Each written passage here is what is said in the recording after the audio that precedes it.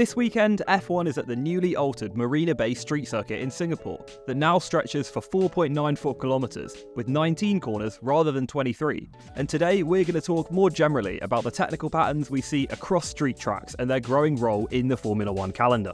Okay, last week I made a graph to compare drivers to their teammates throughout the years, and surprise surprise, I've made one again for this video. And although this one is a little bit more simple, I think it's a good illustration of both the overall F1 calendar growth, and at this bottom section you can see the growing proportion of street races within that calendar. Just for consistency's sake, and because it helped with my argument, I've counted the edge cases here like Sochi, Jeddah and Canada. So it's pretty obvious to see where these trend lines are pointing. But why? Well, economically speaking, for investors and promoters, street racing is attractive for a few reasons. If you're already a major world city, you'll likely have an airport or two, a massive hotel capacity, and a whole flock of restaurants, landmarks and businesses ready to serve and sell to the tourists who may come to watch the Grand Prix. These are going to be tried and tested urban environments that have had the chance to develop and grow naturally. Now that's much better in some senses than building a whole new facility from scratch. Now this attractiveness to investors, marketers and photographers and ticket promoters is juxtaposed with the logistical challenges that race teams and circuit organisers face. They've got to get the barriers up, get the safety facilities and the hospitality in place, ready for the Grand Prix.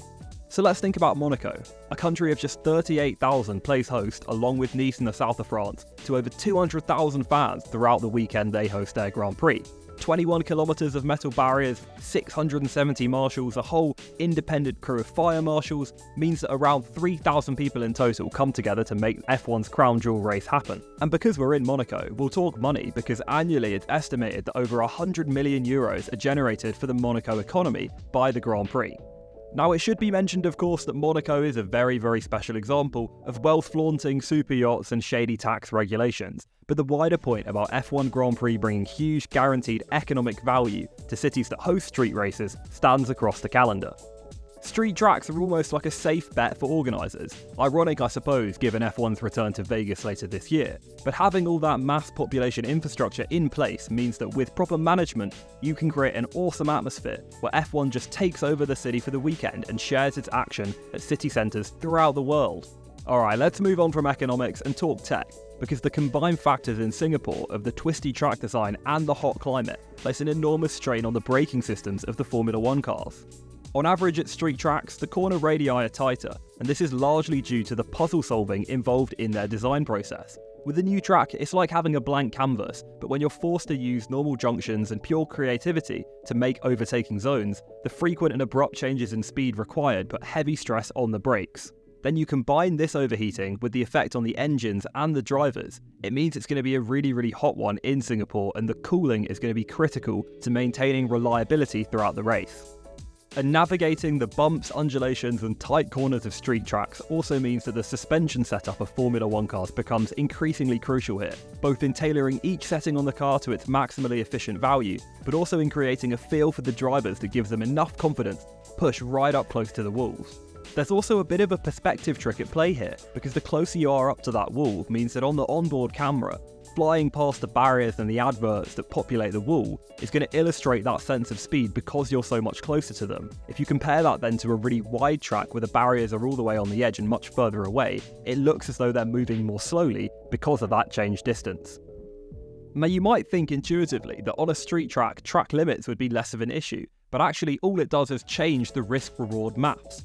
Instead of a white line, it's a barrier, but the track inside of that white line, the track inside of that barrier is exactly the same, and you should be able to push up to it like a white line to extract the lap time. But as I said, the maths are weighted up differently, the risk of going over it is so much higher, which again is going to test the drivers to see who really has that feel, that connection with the car to nail the lap. That confidence is really what's going to deliver that final lap time. Just like Lewis did in 2018 in Singapore, you're seeing that maximised to its ultimate limit.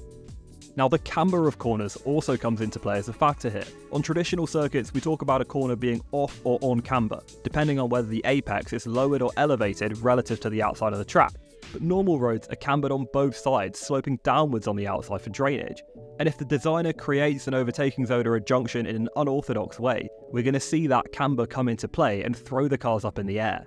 So you can expect to see a lot of drivers complaining about bouncing, a little bit like we're going back to the start of last year, because those problems are going to be unavoidable with these ground effect cars because they run so low to the ground.